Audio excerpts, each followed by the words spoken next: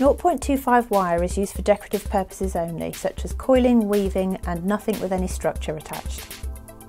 0.4mm wire is good for wrapping and it's perfect for using on the top of drilled or briolette shaped beads.